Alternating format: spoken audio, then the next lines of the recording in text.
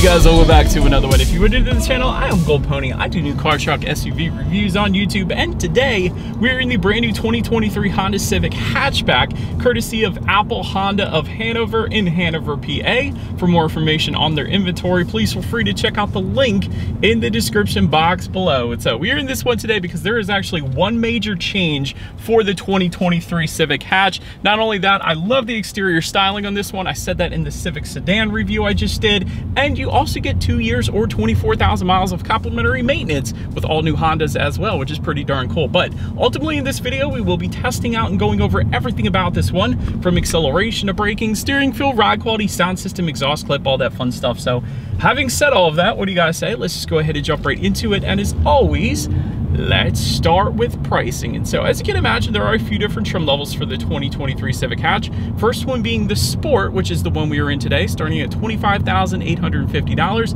EXL for $28,150, and then the Sport Touring for $30,950. And so you may have noticed with those trim levels that one major change, there is no more LX trim level for the Civic Hatch for 2023. So the bottom trim level is now the one we are in today, being the Sport. But having said that, there are two different power plants for the Civic Hatch. First one is going to belong to our Sport trim level.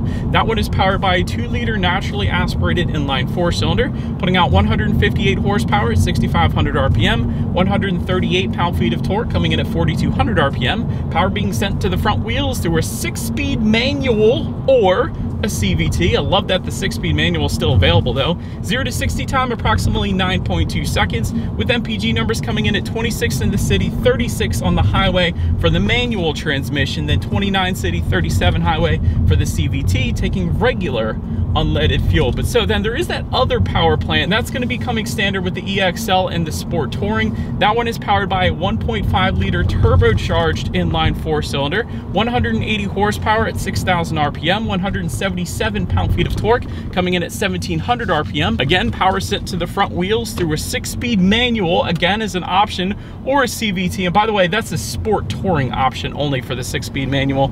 But 0 to 60 time for that one approximately 7.3 seconds. MPG numbers then coming in at 28 in the city, 37 highway for the manual, 31 city, 39 on the highway for the CVT. Again though, taking regular unleaded fuel. But so then before we do any kind of fun acceleration or paddle shifter test here in our Civic Hatch, I wanted to mention to you guys the drive modes. There is a toggle switch located directly behind the shifter. And by the way, drive modes are for the CVT only, not the 6-speed manual, but drive modes will include Econ, Normal, and Sport, adjusting things like the shift points, throttle response, steering sensitivity, and the climate control settings as well. So now we got all of that out of the way, what do you guys say? Let's go ahead and find it straight away.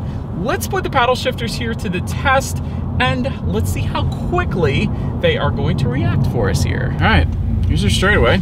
Got it in first gear. Here we go. Not really a gear, it's a CVT, but yeah. Hey, quick, man. I mean, it simulates an automatic pretty darn good with the paddle shifter, so we'll say that, but it is a CVT. It's technically not shifting through gears, but if you wanted to have some fun with the paddle shifters, they are there, and they do a pretty darn good job, I will say that. But now, let's give back full control to the Civic Hatch here, and let's find one more straightaway here. Let's put the acceleration here to the test, and let's see how quickly our Sport trim level, keep in mind, we got the naturally aspirated 4-cylinder here. Let's see how quickly we can get this one here up to speed. All right, you guys, in 3, 2, 1, go!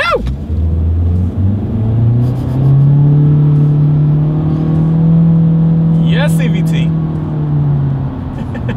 All right, it's definitely something you get used to. Not the quickest thing in the world, but that's okay. That's what we got the turbocharged 4-cylinder for if you wanted a little better acceleration. And you know what this engine is here for?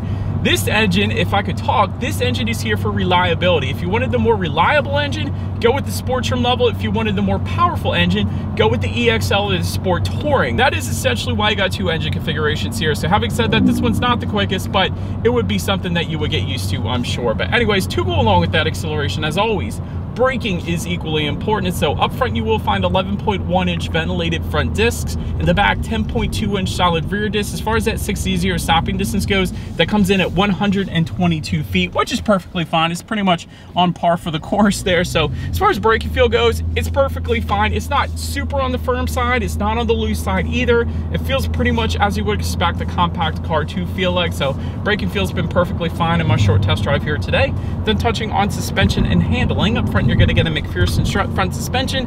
In the back, independent multi-link rear suspension, front and rear stabilizer bars. As far as ride quality goes, you do tend to feel a little bit more on the road in compact cars, I will say that. So I have been feeling a decent amount of the road, and Pennsylvania's roads aren't the best, quite honestly. So I always feel a decent amount of the road, but as far as steering feel goes, I really like it. So when you put it in that sport driving mode, it does heavy up a good bit, so you can instantly tell the difference. It's a much heavier feel to the steering. Then when I put it back in normal driving mode here, it's still a little bit on the heavier side, which I like. Gives the driver a better feeling of being in control, in my personal opinion. So steering feel in the Civic is definitely 100% on point. As far as cabin noise goes, do tend to hear a little bit more of the road noise because we're in a compact car, so it's not something that would personally bother me. And the wind noise, though, that's definitely kept perfectly at bay, so I haven't had any issues there. It's just a little bit of road noise, that's all.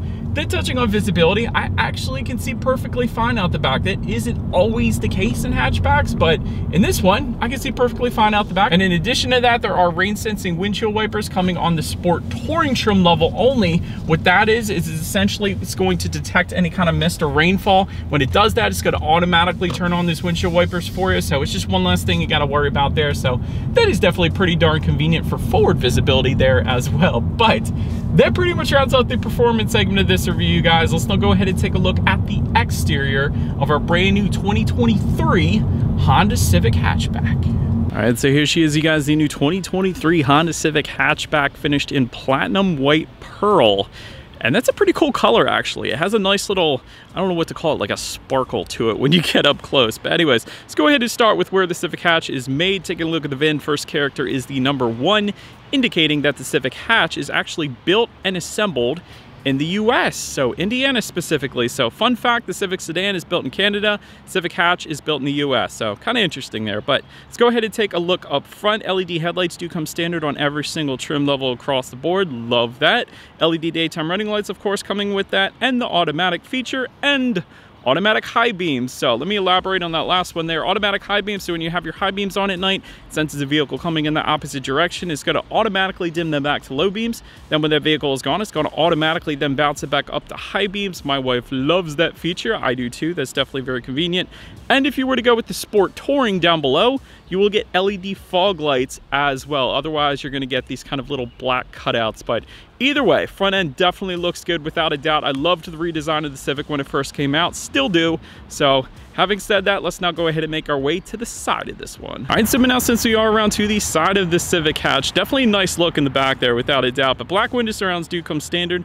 Body colored power adjustable side mirrors do come standard. Unless you go with the Sport, then you're going to get gloss black side mirrors, which of course is what you guys are looking at. Heated side mirrors coming with the EXL and Sport Touring, and then you also get LED integrated turn signals with the Sport Touring specifically. But then take a look down at the wheel setup, 17-inch alloys coming with the EXL, but for both Sport trim levels, being the Sport that we have today and the Sport Touring, you will find 18-inch alloys, which is what you guys are looking at. But like I said, the back end is the best look to this one. So having said that, that pretty much rounds out the side profile. Let's now go ahead and make our way to the back. All right, so but now since we are around to the back of this one, body colored shark fin antenna all the way to the top, rear window wiper, and what's even better, it's not just a rear window wiper, you actually have the little cleaners on the back window there too. So if it gets too incredibly dirty, you can spray that rear window washer fluid, I guess you could call it. That'll help you with cleaning the back end. I think that's interesting because I know on my RSX back in the day, I had a rear window wiper, but I didn't have the washer fluid back there. So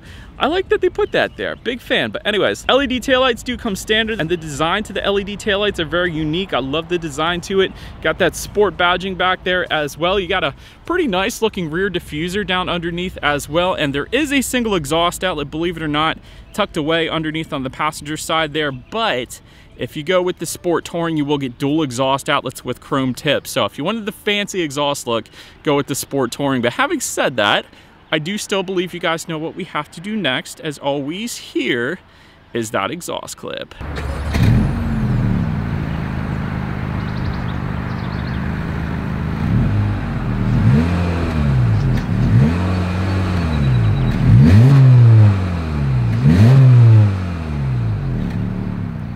All right, and so but now since we are around to the back of this one, when it comes to opening that rear hatch, there is a button on the key fob to unlock it, but ultimately it is a manual hatch, and quite honestly, it's kind of heavy. It's a lot heavier than I expected, but anyways, it's not too bad. But once opened up, cargo capacity comes in at 24.5 cubic feet. If that was not enough space, there is a 60-40 split, meaning the rear seats do fold down for quite a bit of extra space then if you needed it, but there's actually quite a bit going on back there. So you do have cargo lighting, of course. You do have a cargo cover though as well. I liked that. You also have a grocery bag hook back there. Didn't expect to see that. And some chrome plated tie down anchors back there as well. So quite a bit going on, almost SUV-like. But anyways, if you were to lift up underneath of that cargo floor, you will also find a spare tire as opposed to the fix-a-flat as well. So now let's go ahead and make our way up to the rear legroom. That's going to come in at 37.4 inches. For reference, I'm even 6 feet tall. This is how much space I have back there. If you wanted a rear center armrest with cup holders, go with the EXL or the Sport Touring. That's why we don't have that with us today. Dual rear USB charging ports for the Sport Touring trim level as well, and unfortunately no rear ventilation for those rear passengers. You might not need it in the size of a vehicle though, I will say that. But then make our way up to the front seats. Manually adjustable cloth seating coming with the Sport, leather seating for the EXL and Sport Touring, 8-way power adjustable driver seat for the EXL and Sport Touring. You will also get a 4-way power adjustable passenger seat for the Sport Touring as well, and heated front seats for the EXL and Sport Touring too. So honestly though, with our manually adjustable cloth seats, they weren't that bad. Side bolsters are done pretty well, so ultimately, as far as seat comfort goes, it was perfectly fine for me in my short little test drive, so no issues there. But then take a look at the steering wheel. It is tilt and telescoping. It did telescope out pretty darn far as well, so if you're a taller individual, this might be perfect for you because the telescoping part was pretty darn good. Leather wrap steering wheel though actually does come standard for all trim levels across the board, so I did like that as well. But now let's go ahead and make our way to the startup. Let me start by showing you guys the key. You got your Honda logo on the one side. When you flip it over, lock, unlock, the button to pop the rear hatch, and the circular button that says hold, that is going to be your remote start, which comes on the CVT transmission only, but ultimately it is keyless entry with a push button start for all trim levels across the board. So all I'm going to do here is simply put my foot on the brake and press that black and red engine start button located just kind of by the driver's right knee. And so once started up, tachometer is all the way to your left, speedometer is on your right, and there are some steering wheel mounted controls found on the left side to control what is on the left side of that kind of digital gauge cluster there. So there's a bunch of different options. You got settings, you got volume, you can customize the display a little bit. Of course, it's going to show your drive modes up there. There's a digital speedometer, trip A, trip B, outside temperature, pretty much everything you could possibly want on the left side digital display basically, so no issues with that. But then making our way to overall interior quality, a power moonroof is going to come with the EXL and Sport Touring, automatic climate control for the Sport, dual zone climate control for the EXL and Sport Touring, auto dimming rear view mirror with HomeLink controls for the Sport Touring as well. I love that. Aluminum foot pedals, of course, coming with the Sport trim levels. That's what I'm showing you guys right now. I liked those as well. Was also a fan of the honeycomb kind of mesh design right around the air vents. I still like that. I think that's a pretty cool look to it. Just in front of the shifter, you got a little bit of rubberized storage, USB charging port there, 12-volt power outlet. Just to the right of the shifter, you do have dual cup holders there, and I like kind of the nice plastic finish surrounding all the cup holders. It's not a matte plastic. It actually looks darn good, so I am a fan of that. Electromechanical parking brake just behind the shifter as well. And within the center armrest, actually a decent amount of storage, much more than the Corolla, I can tell you guys that. The only thing I would knock the interior quality for is these kind of matte black plastic inserts found on the doors here. I think they could address that up a little bit. I don't know if you want to make it a gloss black or the same material that is used around the cup holders to put on that. Just something more than just a boring matte black plastic is all I'm saying. They could have done that, but anyways, interior quality will definitely get the job done. But now let's go ahead and make our way to the infotainment screen here. 7-inch color touchscreen display coming with the Sport and EXL. 9-inch color touchscreen display coming with the Sport Touring. You still get Bluetooth and audio streaming, Android Auto, Apple CarPlay, but for the Sport Touring, you actually get wireless Android Auto, Apple CarPlay, by the way, so that's pretty darn cool. Factory navigation system coming with the Sport Touring as well, and of course you can check out your radio information up there. So when it comes to the sound systems, there are 2 of them. You get an 8-speaker sound system with 180 watts for the Sport and EXL, and then for the Sport Touring, you're going to find a 12-speaker Bose sound system with the subwoofer, of course. So having said that, we have the 8-speaker sound system with us here today. So what do you guys say? Let's go ahead and turn on the radio, see what we got playing today, and let's test out the clarity of this one. I think I said this in the Civic sedan review as well, that the bass is decent. I will say the bass is decent. Clarity is not doing it for me in this one. I'm just gonna be honest. So wouldn't have minded a little better clarity, but having said that, you still got the Bose sound system available. So if you do like music, go with the Sport Touring, because that sound system should blow you away. I haven't tested it, at least recently, so I will say that. But anyways, last thing I wanted to mention to you guys on that infotainment screen is when you do put the Civic Hatch in reverse, you will find a rear view camera with a few different angles as well, which is always is going to lead us into safety. And so to start, IIHS Top Safety Pick Plus, which is the very highest designation given by IIHS. That pretty much says it all right there.